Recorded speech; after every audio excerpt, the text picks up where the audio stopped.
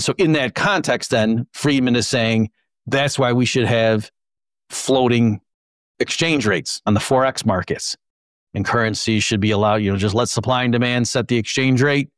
And government shouldn't be involved in trying to pick one particular exchange ratio of currencies against each other, just like we don't want them fixing the price of wheat or fixing the price of unskilled labor, or at least putting down, a floor.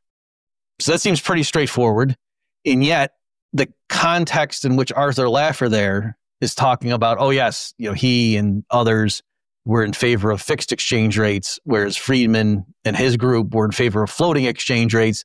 And in the fateful day of 1971, when Nixon, quote, went off gold, what that effectively meant was he decoupled gold from the US dollar such that the gold price now could just float and just be whatever the market supply and demand said, as opposed to being locked into, at the time it was $35 an ounce was the official dollar price of gold.